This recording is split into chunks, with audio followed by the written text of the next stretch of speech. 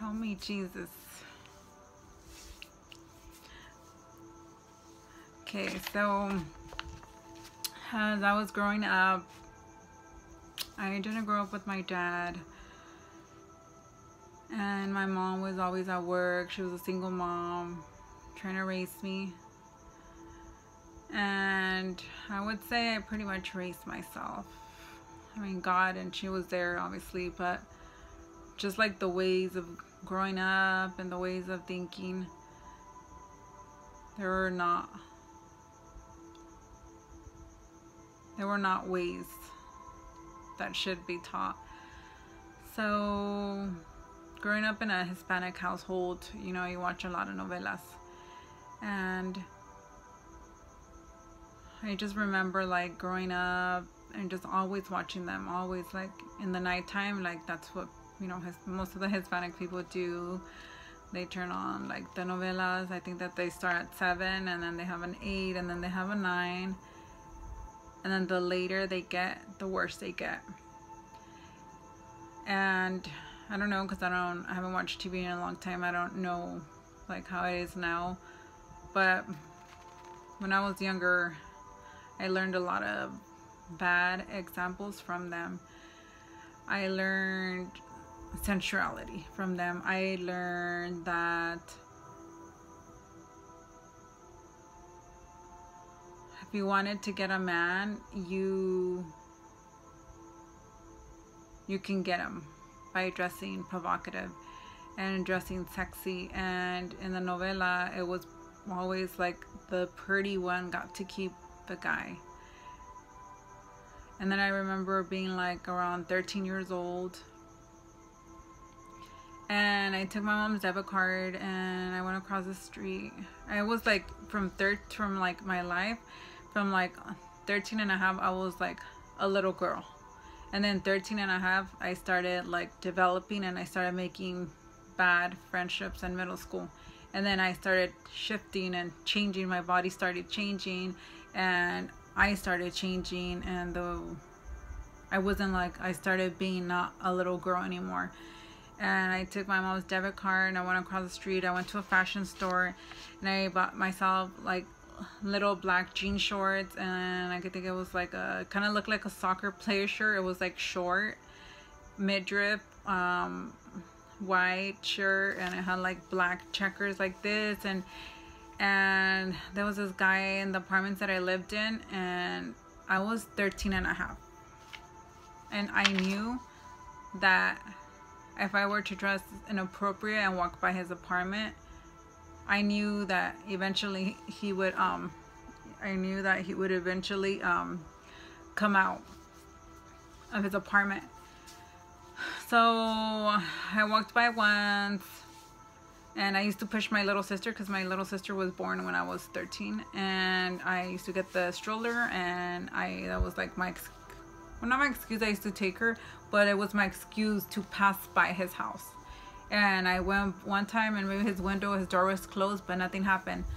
And then like I went by like another time, maybe like a week later, and then sure enough, like I hit the corner. He lived in the corner. I was going back towards my apartments. We lived in the second floor, so I used to like kind of go. It was like a kind of like, looked like a square upstairs. And then I went to his corner, and then sure enough, like a second later, he ran after me, and he would like ask me for my number. And at that time, I was a little girl. I didn't even know what I was doing. I knew that if I can get his attention, but I didn't know the mess I was getting myself into. And that was pretty much the beginning of my sensuality years, and how I was taught the power of your body, the power of clothing, and how it attracts so much attention from everybody.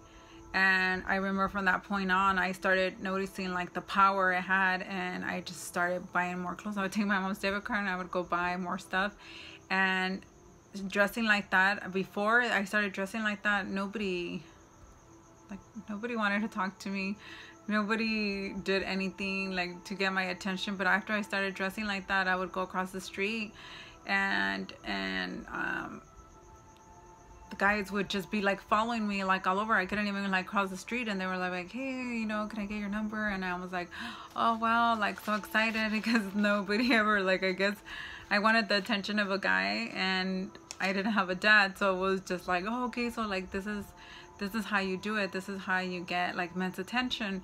And I was naive and I was dumb, but in my naive ways I knew how I can get like man's attention.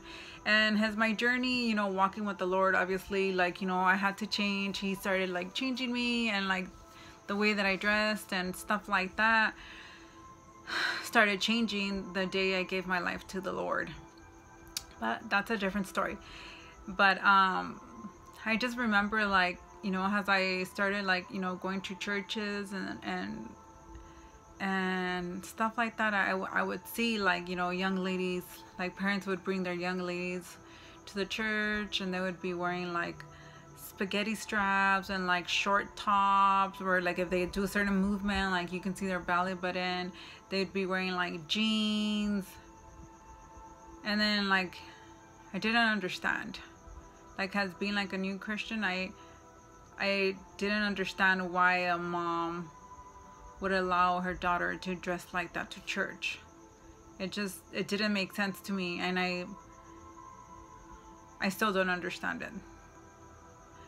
But I was just like, okay, like I would see it, it would grieve my spirit. But then, you know, when church was over, I would, you know, just like, you know, go on about my day and just, you know, just mind my business. And, you know, I was just like, oh, you know, I didn't really pay like a second thought about it. I just knew that I wasn't right, but I just thought, well, there's nothing I can do because that's their daughter, and like I can't change them. So I would just, you know, get in my car, you know, go about my day, and, you know, just forget about it. And then I remember, like, you know, after I gave my life to the Lord, like, it took me like, I had dresses, and not even that long ago, like 2 years ago, like, not that I wore them or anything, I had them put away for a long time. Like, you know, I had clothes and, like, you know, short stuff that I used to wear before, inappropriate, horrible stuff. And about 2 years ago, I would put everything on OfferUp. I would put like my heels and like dresses and skirts. And I even had a bunch of Halloween costumes that were like, you know, inappropriate. And I wanted to make money off of the stuff I had. And then after that, nothing would sell. And I would just like, I would put up like, you know, bathing suits or something. And then they wouldn't sell. And then after, I was just like, Lord, like, you know, I need the money. Why are you not letting me? Why isn't this stuff selling? Like, it's cute. I'm like, it's like $5. Why isn't it, like, why isn't it being sold? And then after that, so I just didn't know, and I was like, okay, well, like, you know, if the Lord wants me to, you know, the Lord will provide if He's not allowing me to sell these stuff. And that was it. So I just didn't pay any attention to that either. And then about 2 years ago, the Lord started showing me the pain, and how He's so concerned about the way that we dress. And it was just like, He started showing me, and it was just like very sad. And I was just like, well, like, Lord, what do you want me to do with this? Like, what do you expect for me to do with all this information? And then He just, you know, told me, if you don't like something, do something about it. And I was like, okay. And, you know, I was going to churches and stuff like that. I just see like the effect that it has. For example, I was at this church, and everybody at this church dressed proper. Everybody, you know, all the women dress proper. They wear their dresses and they wear their skirts, and then, you know, men dressed up. Everybody would like get dressed up for church, very nice. But there was this young lady, and she would wear jeans, and I think her parents must have been, well, they were pastors' friends, so she sat in the first row with the pastors. and the young lady was pastor's daughter friend. And I remember like a few weeks, they had a guest speaker, and this man, he was, you know, he started talking about how we should dress to church and how it's an honor to go to church. And he said, you know, wearing jeans to church is unacceptable. And he said, like, and it shouldn't happen. He's like, that he, you know, that at his church, he doesn't allow people to wear jeans. And then, you know, he gave the example, and the example was, if you were to go meet the president, what would you wear? He's like, would you wear jeans to meet the president? He's like, you're coming to meet the King of Kings and the Lord of Lords. He's like, you dress up like you're coming to see God. And then after that, I was just like, it's so true. Like, you know, for any other event, we would like say like, oh, I want to go and buy this nice thing and stuff like that. But yet to the house of God, we don't see it like we're going to honor a person. So then I was just like, oh, okay, like, you know, he's bringing it up. He probably saw the young lady in the front that, you know, was wearing the jeans, and he thought to brought it up because she was the only one that was wearing the jeans. So, I mean, the weekend after, she didn't wear jeans. 2 weeks after, she went back and, you know, she was wearing the jeans again. And then after that, so worship is going on, and, you know, they have the TV in the front with the words and stuff like that. So I'm like worshiping and stuff. I'm like, you know, reading the words and singing the songs. And then after that, the Lord just turns my eyes to the guy that's in the second row. She was in the first row. There was a guy in the second row, and he is next to his wife. And during worship, he can't even concentrate because he's looking at her. But and it's just so sad. I was like, Jesus, like, why would you show me this? Like, what am I gonna do with this information? And I just like started crying during worship, and I'm like, you know, I don't know what to do because it was just like so new, and I didn't understand it, and I knew he was showing me, but I just didn't know what to do with that information. So, you know, hey, I told me, if you don't like something, then do something about it. So I was like, okay. You know, I prayed about it. 2 days later, I called the church and I told them what I saw. I just said, you know, the young lady, she wears really tight jeans, and, you know, it's causing, you know, distraction to the guy in the back that's married, and he's like a pastor that prays for the people at the end for salvation. And I said, you know, I just wanted to let you know and see, you know, what, you know, I mean, I gave it over to him because I am not the pastor there, so I can't do anything about it. And I mean, I continued to go there for a while. She continued to wear the jeans. Nothing changed. And I just, you know, I don't go there no more. So I don't know what happened. But, you know, while I was there, things didn't change. She continued to dress like that. I don't know if it was brought up to her attention or not. And then, like, recently I went to another to go see this lady speak. And as she's like speaking, and she like introduces her niece, and then she's like, you know, meet my niece, she's gonna be doing this and this and this, and she starts talking about what her niece is doing.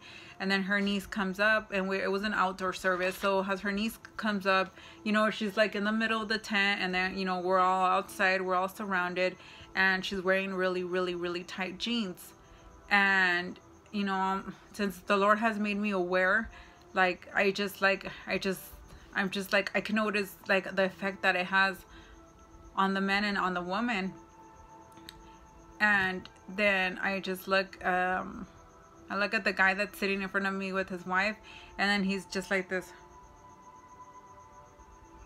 He can't even like look up because her pants were so tight that you can see like every tiny little curve. And then after that, I just like, I don't understand it. Like, how do you let your niece come out dressed like that at the house of God? So that was example number 2. You know, church is supposed to be a safe haven for the men. And then the Lord started showing me that the reason why I didn't sell anything was because if he doesn't want me to dress like that, neither does he doesn't want any of his other daughters like that. And then I understood that the clothes needed to be in the trash. And to make sure that nobody picked it up, I got scissors and I cut it up into little pieces and I threw it away. And before, like, I didn't know like what a big problem it was until you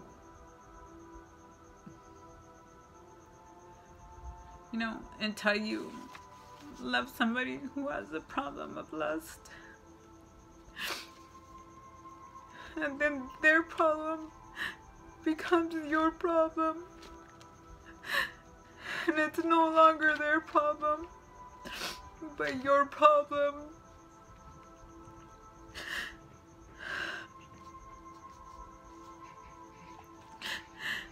And it's just so sad because sometimes I think women don't realize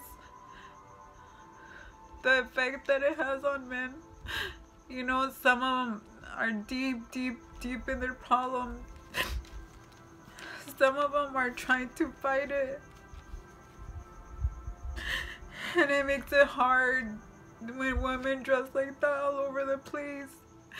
And it's just, it's so hard. I mean, because it's all over the place. It's on the freeways. It's on the billboards. It's at the grocery store. It's in the magazine stands. It's with the girls. I mean, when you go to the grocery store in summertime, it gets worse. And you know, the Lord has really been showing me, because I've been asking him, like, what is this, Lord? And the Lord has been really, you know, showing me the spirit behind this, like the spirit behind it, the spirit of why you would want to attract the attention like that, why you would want to, you know, engage men's eyes to look at you. And it's the Jezebel spirit uses the body to kind of like grab their attention, you know, to have them, you know. And when we dress like that as women, you're dressing like that and you're getting the attention to yourself, and you're taking it away from the Lord. Because when you dress like that, and it's not like a godly apparel, it's like a worldly apparel, and then men are enticed. They're like, and like everything, they just kind of like, you know, their eyes and their heart and their mind, the ones that have problems, they just focus on that. And you take away the glory from God, because when a man looks at us, he shouldn't be thinking about our body. He should be thinking about Christ. When somebody looks at us, they should be looking at Jesus, not looking at the flesh. See, the Bible says that Jezebel causes men to commit fornication. And let's read what the Bible says.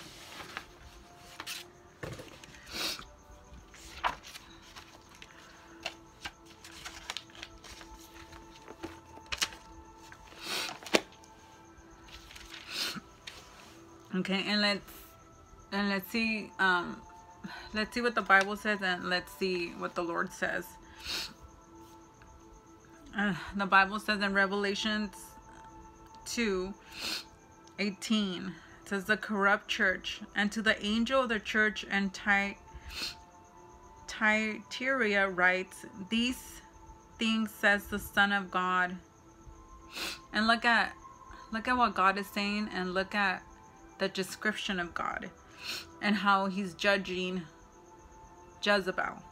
It says, these things says the Son of God, who has eyes like flame of fire. So God's eyes, flame of fire, is what's, judging. And his feet like brass.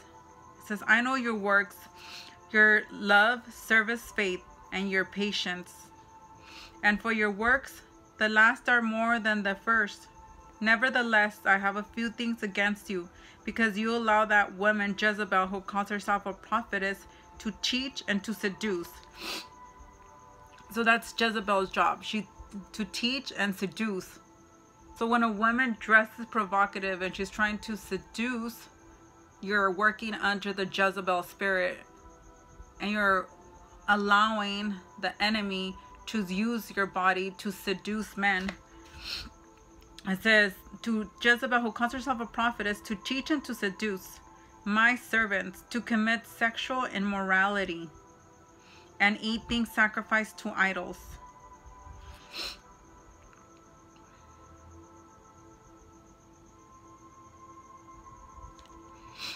See, when a man looks at a woman with lust,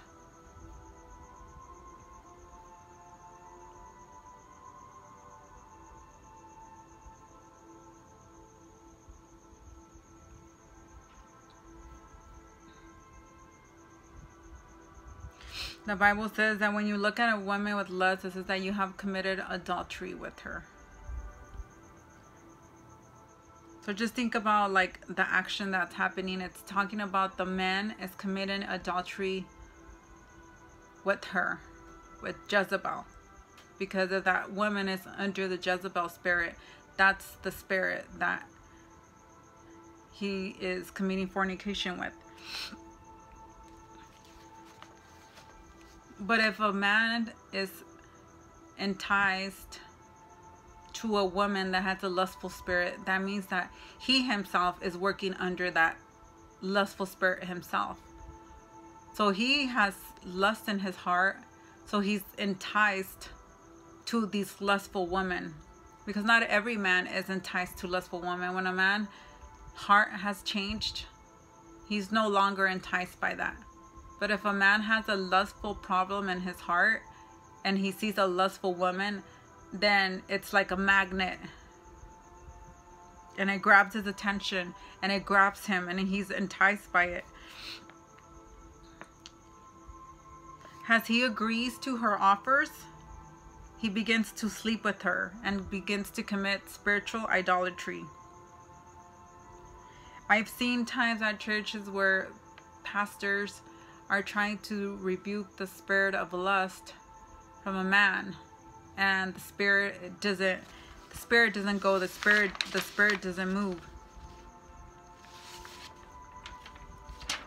And the reason why that is because that man has to be willingly lay down that lust in his heart. Nobody can take it away from him. He has come under it himself, and he has to surrender that. Only the Lord can take away that lustful spirit from him. Only the Lord can correct it, because that has become an idol in his heart. An idol. He has opened his heart to that idol, and we have to lay down our idols and let the Lord, and surrender it to the Lord, so he can be able to get rid of that idol that we have in our hearts. You can't rebuke it. The person has to lay it down. See, there's such a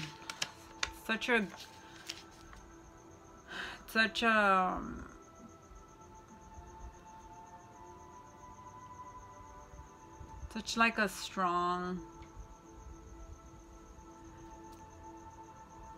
such a strong thing that people might not realize it, but it affects people all around. When a woman walks into a room that is dressed seductive, you're not only affecting the man, but you're affecting the woman that man is with. because we as women know the power of our bodies. We know when we stand in front of a mirror, and we know what things we can get to get attention. So does the other woman that's with that man. When you're around that, you know exactly what is going on. And to God, it's a grave, it's a big thing. It's not like a little thing, like, you know, it's just close. It's a big deal. And he takes it very, very, very serious. See, the Bible says, but whoever causes one of these little ones who believe in me to stumble. And when a woman dresses like that, when you dress provocative, you know, when we choose to dress provocative, you know, we have to realize that it's a stumbling block to our brothers. And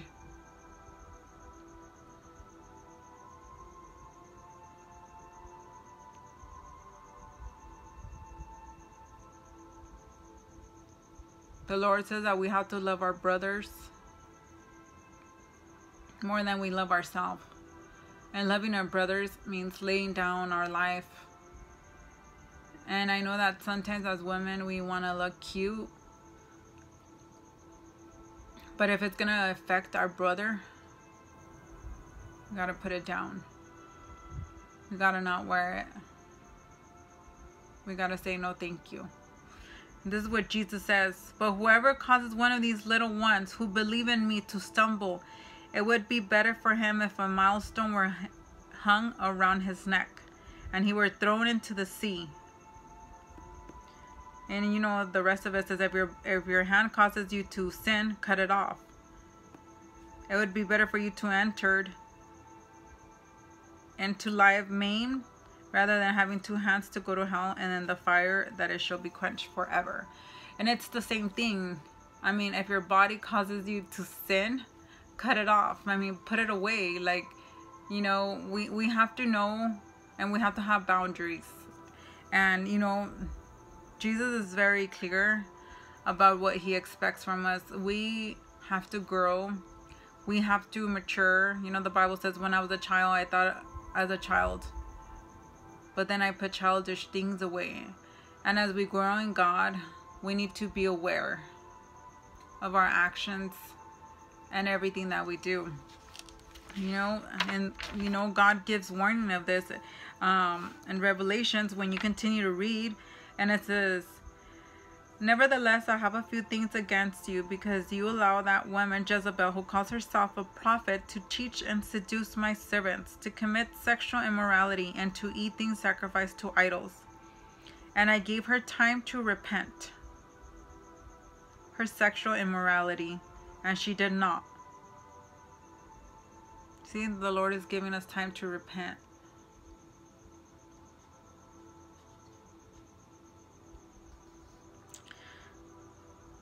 But it says that she did not repent. You know, sometimes I hear people saying, like, I can wear whatever I want. It's my body. And you could wear whatever you want, and it is your body. But there's consequences to our actions. The Bible says, and Revelation 2:22, indeed, I will cast her into a sickbed, and those who commit adultery with her into great tribulations, unless they repent of their deeds. I will kill her children. I will kill her children with death, and all the churches shall know that I am he who searches the mind and the hearts. And I will give to each one according to your works. See, the Lord is always looking at our hearts and our intent, and why we're doing the things that we're doing. We don't fool God. God knows everything. God knows our little bitty hearts and our thoughts, and the reason why we do things. And God is good. He forgives us. But God is also just.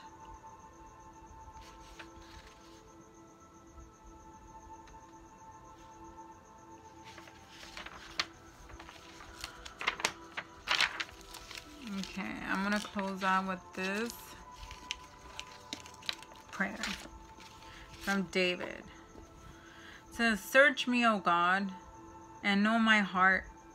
Try me and know my anxieties, and see if there's any wicked way in me, and lead me in the way everlasting. I'm going to read it again. Psalms 139 verses 23 and 24. Search me, O God, and know my heart. Try me and know my anxieties, and see if there's any wicked way in me, and lead me in the everlasting. Lead me in the way everlasting. So I'm going to go ahead and pray. Heavenly Father, in the name of Jesus, we come before you, Lord, Father God. We thank you, Father God, for your word, Father God. We thank you for speaking, Father God. We thank you for speaking into our hearts, Father God. Try us, oh God, and see if there's any wicked thing in our hearts, Father God. Expose them, Father God, in the name of Jesus, and change us, Father God. We surrender our hearts to you, Father God. Surrender our lives to you, precious King, Father God. Forgive us, O Lord, for wanting attention, Father God, from man and from women, Father God. The only attention that we need is the attention of you, God. We are the apple of your eye, Lord. We ask for forgiveness if we've ever been a stumbling block to anybody else, Father God. I pray, Father God, that you would change our hearts, Father God, that you would have grace and mercy, Father God, that you would protect us and you would surround us with your love, Father God. I thank you, Jesus, for your word. Thank you for your power to transform us, Father God. Pray, Father God, for every person that's watching, Father God. Touch their hearts, Lord.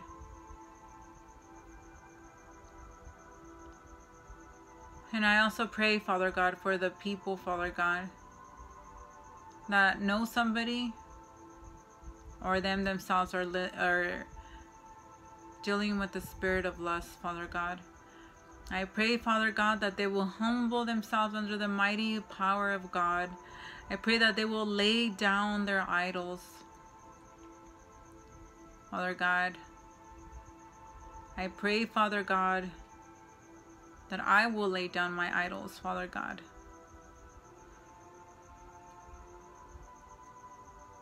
Father God, take over, Jesus. We need you. Take over, God. Cleanse our hearts, Father God. Let us lift up holy hands before you, Father God. Take away the desires, Father God, to sin. Remove it from us, Father God. Create in me a new heart, Father God. Create in us a new heart. Give us a new heart, Father God, the way you did to Samuel. We're open. We're desperate, God. We thank you. In Jesus' name we pray, amen.